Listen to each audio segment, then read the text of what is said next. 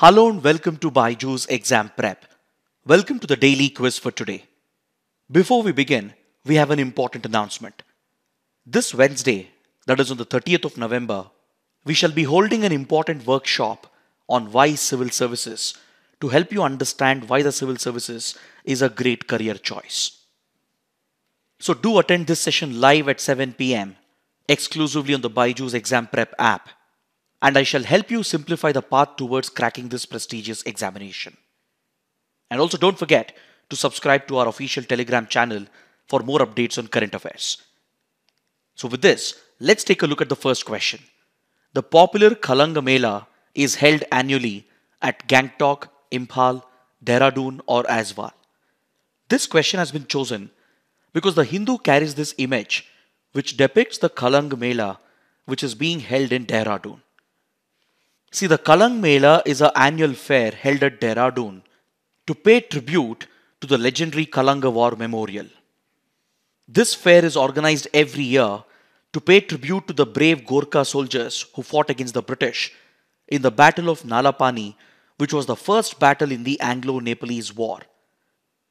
Even though the Gorkha soldiers were defeated in this battle in 1814, it has been reported that the British were very impressed with the valor of the Gorkhas, and to pay tribute to their adversaries, apparently the British erected the war memorial. Hence, this is considered to be the only monument in the history of warfare anywhere in the world to have been erected by a victorious army to pay tribute to their adversaries. During this Mela, the traditional culture of Gorkhas is brought out and celebrated at Dehradun, and this can be an important topic for your prelims. So clearly, the correct answer is option C, Dehradun. Now let's take a look at the second question. Which of the following statements are correct? The China International Development Cooperation Agency or CITCA is a foreign aid agency of the People's Republic of China. It recently hosted the China-Indian Ocean Region Forum with 19 countries from the region including India. See, the China International Development Cooperation Agency is indeed a newly established foreign aid agency of the PRC or the People's Republic of China. It was established in 2018 by China to provide development aid and assistance to other countries. Through this, China has been funding key projects in several countries and thus helps China to run its influence operations abroad. So recently, this Chinese aid agency reportedly organized a summit known as China-Indian Ocean Region Forum, in which a total of 19 countries participated. The conference was held at the Yunnan province, and representatives from nearly 18 countries apart from China participated, including from Indonesia, Pakistan, Myanmar, Sri Lanka, Bangladesh, Nepal, Afghanistan, Iran, Oman, South Africa, Kenya, Mozambique, Tanzania, Seychelles, Madagascar, Mauritius, Djibouti, and also 3 international organizations. As you can see, China had invited representatives from countries across the Indian Ocean, including South Asian countries, the island nations, African nations, and also countries in Southeast Asia and West Asia. The primary theme of discussion was focused on the blue economy model to promote trade and sustainable growth in the Indian Ocean, and curiously, India was left out of the conference, thus sparking concerns about China's intentions in organizing this conference. However, later it has been clarified that Australia and Maldives did not send any official representatives to this regional forum. It was only a few former leaders of Australia and Maldives who took part in the conference in a non-official capacity. This is what has been reported in this article in The Hindu. But the very fact that China could organize such a large conference and bring together nearly 18 important nations of the Indian Ocean is of concern for India, as it marks China's rising presence and influence all across the Indian Ocean. India has always seen itself as a traditional power in the Indian Ocean and engages closely with these countries through groupings such as the Indian Ocean Rim Association, at which China already holds the status of a dialogue partner. Apart from this, India has organized the Indian Ocean Naval Symposium and has implemented the Sagar Doctrine of Prime Minister Modi to ensure security and growth for all countries in the region. Even though India is clearly the predominant power, China has gradually stepped up its influence, especially in the last 2 decades, through its Belt and Road Initiative. And the China Indian Ocean Region Forum, which was organized by SIDCA recently, is seen in the same context. It is seen as a Chinese attempt to counter India's influence in the Indian Ocean. So, based on this understanding, we can clearly say that Statement 1 is correct, but Statement 2 is incorrect because India was not invited to this regional forum. So, the correct answer is option A, 1 only. Now, let's take a look at the third question. The construction of Rupur nuclear power plant in Bangladesh is being led by Russia and Ukraine, Russia and China, Russia and India, Russia and Pakistan. This topic is in news because the Hindu carries an interview with the Deputy Foreign Minister of Bangladesh following India's invite to Bangladesh to be a guest country at the G20 summit next year, as India holds the presidency of G20. So the country holding the presidency of G20 gets to invite guest countries to participate in the summit, and India has chosen to invite important partners such as Egypt, Bangladesh, United Arab Emirates, Mauritius, Netherlands, Nigeria, Oman, Singapore, and Spain. So the invite sent out by India to Bangladesh is a representation of the growth of Bangladesh as a significant economy and a strategic partner for India. In this interview, the Deputy Foreign Minister makes a mention of the Rupur nuclear power plant, which is coming up in Bangladesh, and it happens to be the first nuclear project in Bangladesh.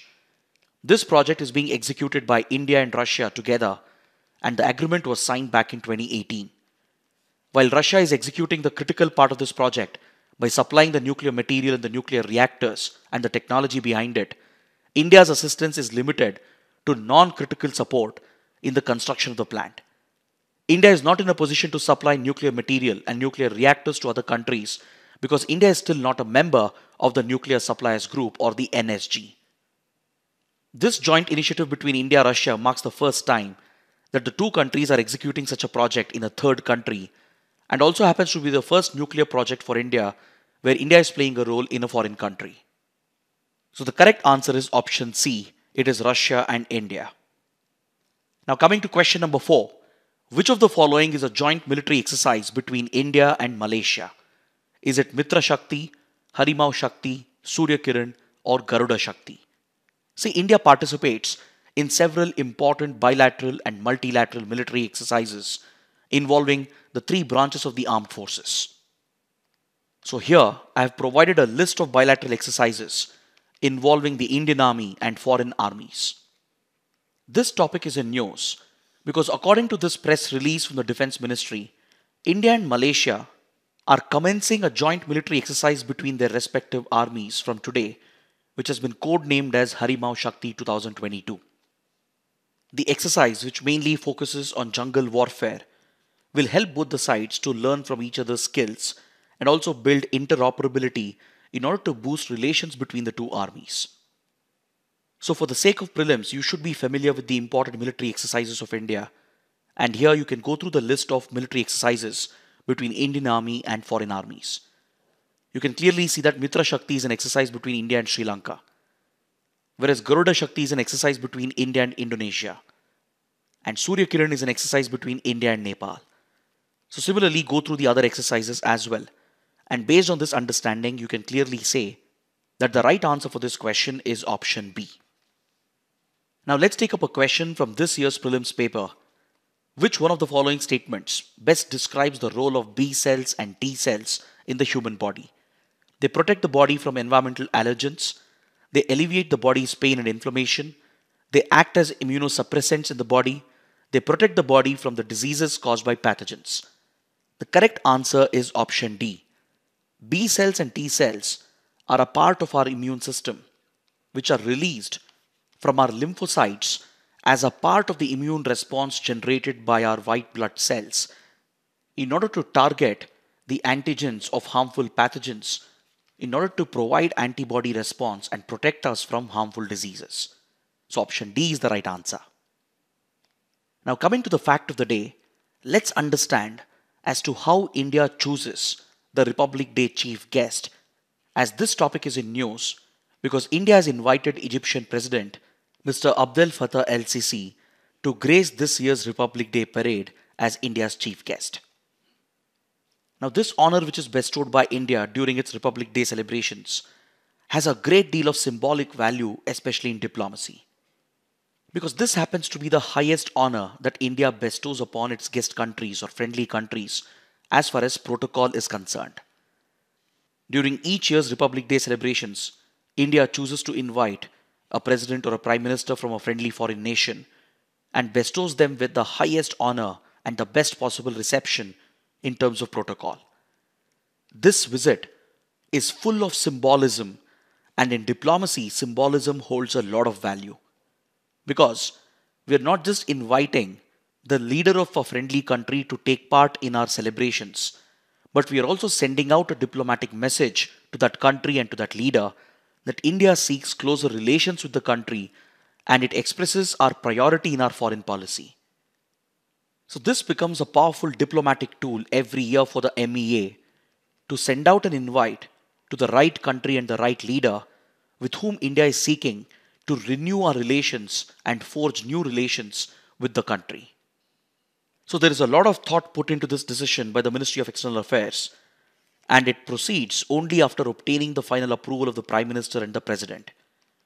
The MEA not just shortlists one chief guest, it'll actually come out with a few options based on India's diplomatic priorities and also based on the availability of the respective leaders. Once the shortlist is approved by the PM and the President, the MEA goes ahead to reach out to the respective leaders discreetly because still no formal invite will be extended. MEA will first try to confirm the availability of the leader and will try to work out all the modalities and logistics, and then finalizes one name in the shortlist and gets the final approval of the PM and the President to send out the formal invite.